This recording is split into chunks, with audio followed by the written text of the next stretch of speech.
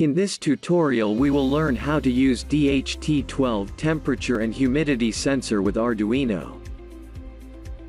For this project you will need DHT12 temperature and humidity sensor, OLED display, breadboard, jumper wires, Arduino and Visuino software. Wire everything according to this schematic. Go to visuino.eu and download and install Visuino software. Start Visuino and select the Arduino board, in our case it's Arduino Uno.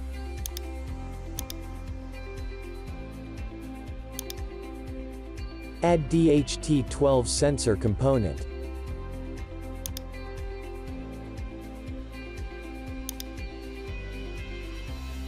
Add OLED display component.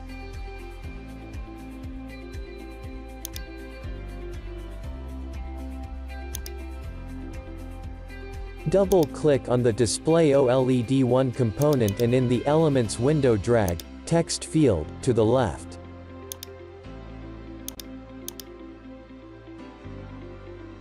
In the Properties window set size to 2. Drag another, text field, to the left. In the Properties window set size to 2 and Y to 20.